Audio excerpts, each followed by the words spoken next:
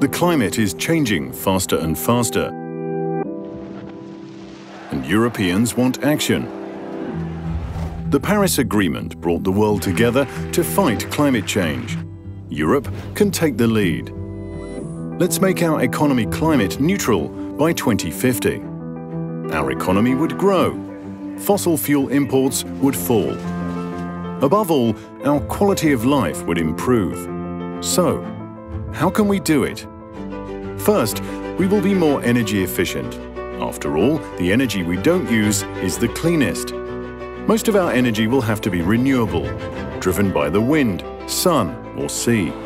We can make transport more sustainable through clean, electric or fuel cell vehicles when possible, and where needed by using renewable fuels.